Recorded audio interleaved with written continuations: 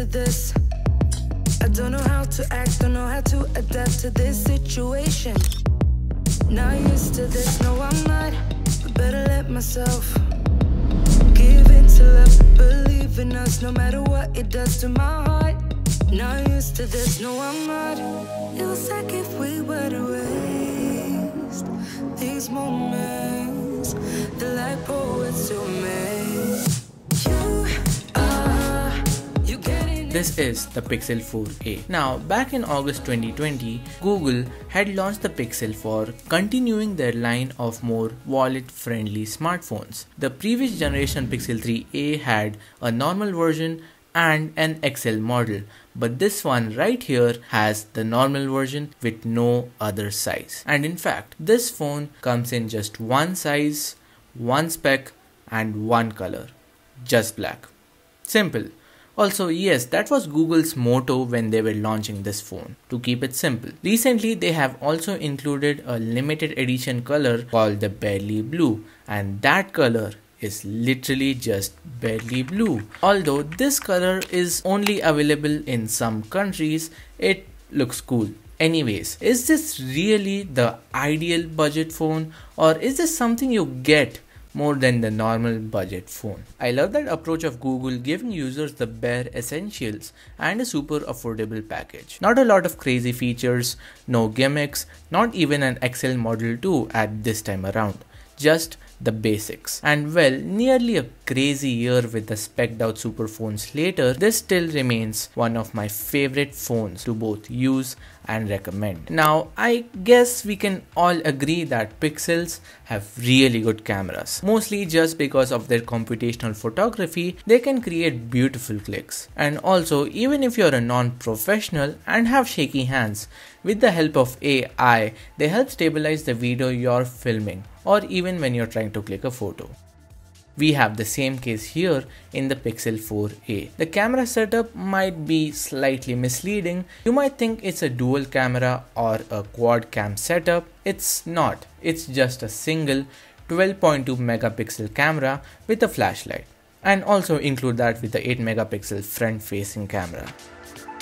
But even when having one single camera on the back, it clicks superior quality photos. By launching this phone, they have bumped up our expectations in photo and video quality of the next budget Pixel.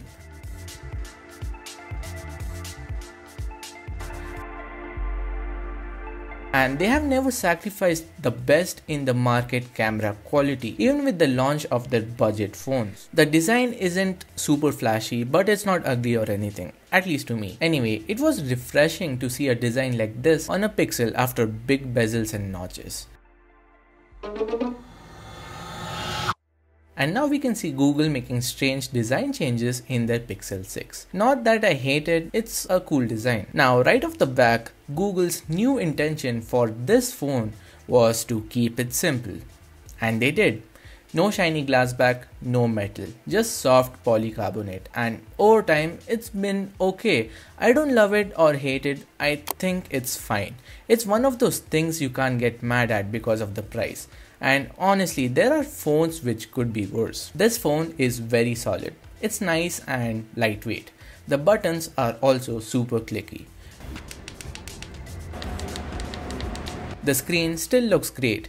Even with all the other awesome super high-end displays out there, to look at obviously 60Hz for me is no big of a deal. And of course, some people may find it tough to switch over from a 120Hz screen. Now heading over to the numbers, it is a 5.8 inches 1080p display, and you can also stream videos from YouTube which are available in 4K. On the top, it has a selfie hole punch cutout.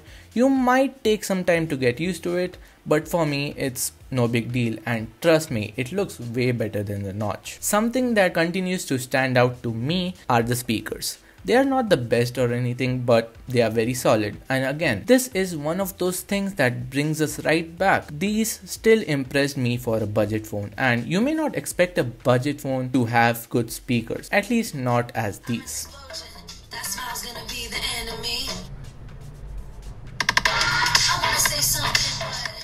But speaking of sound, in case you forgot or didn't know, this phone does have a headphone jack. So now, heading towards the next topic, to the feature which makes this phone stand apart from the others, the camera. As I mentioned earlier, there is only one 12.2 megapixel camera with a f1.7 lens on the back with a flashlight, and also an 8 megapixel front facing camera. I just wish they had just thrown in an ultra wide. So in the camera app, it's very simple UI, and just like the other smartphones, it has digital zoom, but Google has claimed that it makes it look like a less zoomed up photo with its AI. It also has portrait mode, which basically tries to give that depth effect to an object or the person you're filming.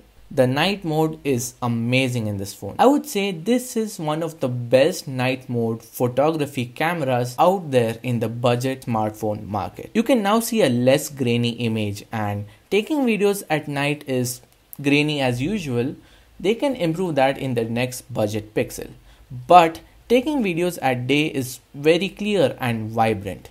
The images taken from this phone look very natural, and there is no trace or boost of any unwanted color or sharpness, so that's nice. Again, nothing to really complain about.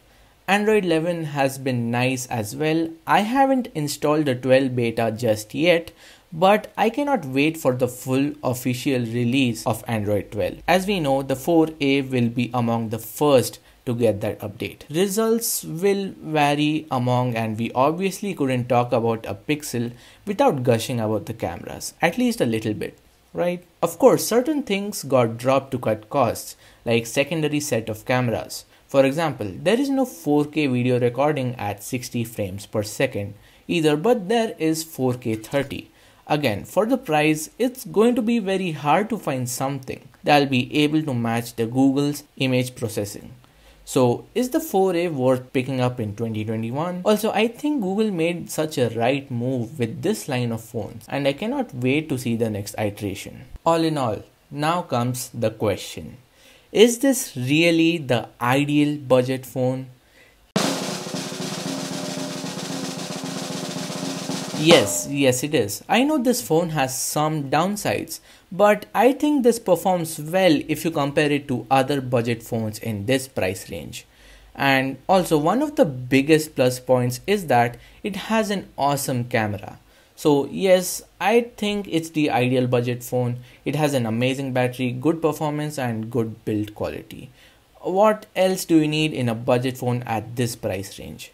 I have also done an unboxing video of this phone, so I'll leave a link below in the description. Make sure you watch that. If you want to buy this phone, I have linked that too in the description. So what do you think of the 4A in 2021? Please don't hesitate to drop down a comment and let me know if you have any ideas or queries. If you love my work and my videos, please support by subscribing to my channel and switch on the post notifications to see my future videos. So thank you so much guys for watching this video. I will see you guys on the next one. Until then, stay safe.